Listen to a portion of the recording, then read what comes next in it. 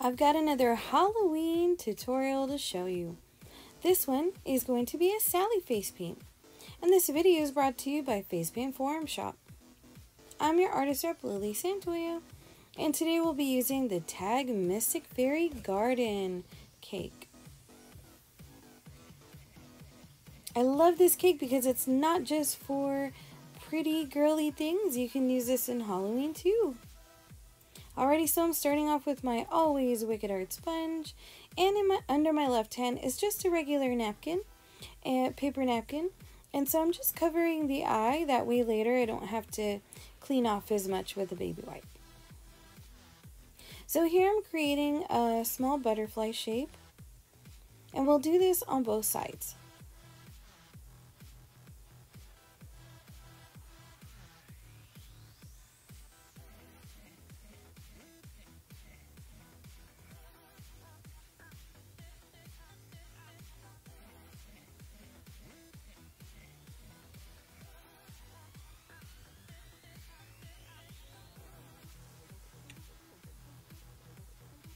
Alrighty, so this area here is where Sally is going to go. And we're going to use the teal shimmer part of this cake. And we're going to go in a circle. And I wanted this to kind of create this sort of glow behind her. So now I've got my 1/2 inch angle wash. And I'm picking up some of that white shimmer that's really beautiful. And this is powder blue. And so I want to create that pale blue color of her face. I'm going to just go all around in a circle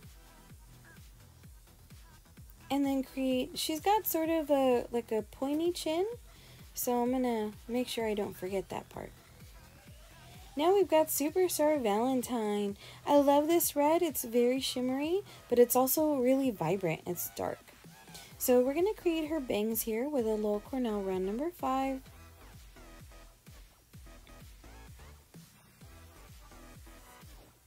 Now we'll go ahead and color in the crown, which is the top part of her head. Now, Sally's got like pin straight hair, really, unless it's in the wind. So, I'm not going to make her hair super crazy wavy, just a small wave in her hair. Now I've got my Lowell Cornell round number 3 loaded with Superstar White, and I'm creating her eyes. I'm making sure to go in an angle. It's sort of like, her eyes are kind of like egg-shaped, but at an angle. So now I've got a Lowell Cornell round number 5, the one I used for her hair, and I just created the heart shape for her mouth. Now I've got a Lowell Cornell round number 2, and we're going to outline the shape of her hair. And she's got like thin lines throughout her pin straight hair. So once we get to the inside of her hair, what we're going to do is create a very light touch so we get those thin lines, and we're just going to shape the lines in the way that her hair is going. There we go. Now this side.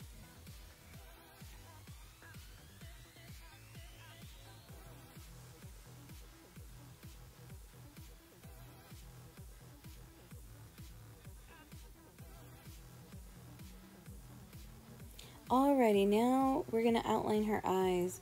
Again, try to have the lightest touch and have a thin line here.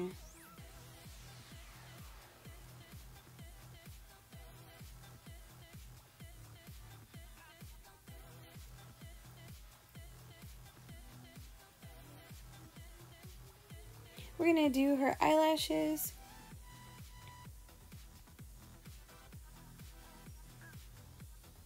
And don't forget that Sally has very tiny pupils. So we're going to use the lightest touch to add some eyes right here. Now Sally gets stitches. So I believe they're on her right eye.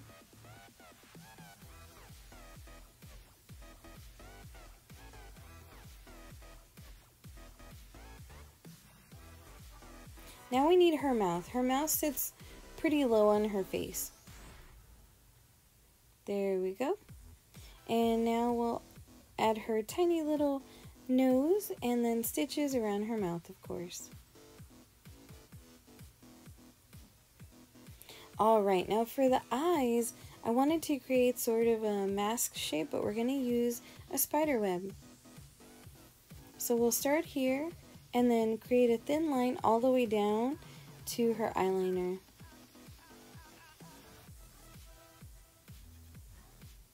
And pay attention to the direction that the spider webs are going.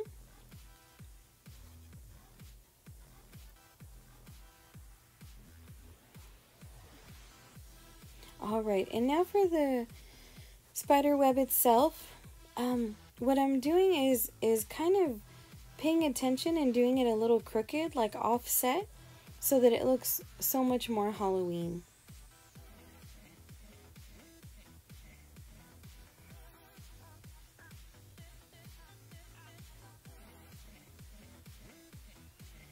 Now for this last one, I'm going to turn the spider web line, the teardrop around.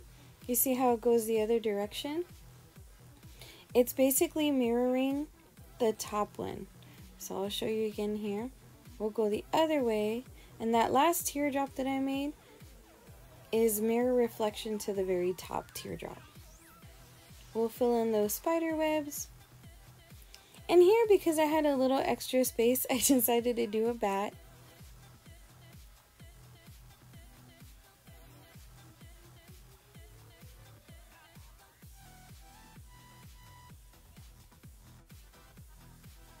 Alrighty, and then we'll do his little bat wings. He's kind of a chunkier bat, but there's nothing wrong with that.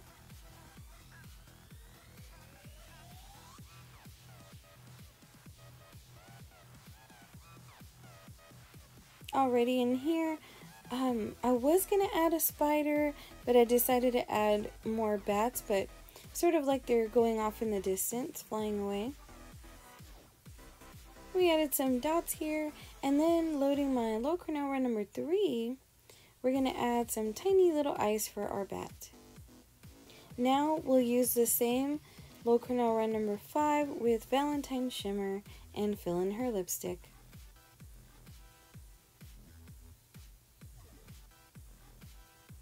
I think this color matches really well because of Sally's hair.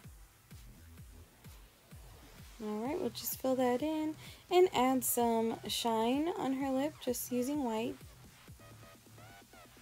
And there's your Sally design. I hope this is super popular for you this year. Remember that you can get all these awesome, amazing products at Facebeam Forum Shop.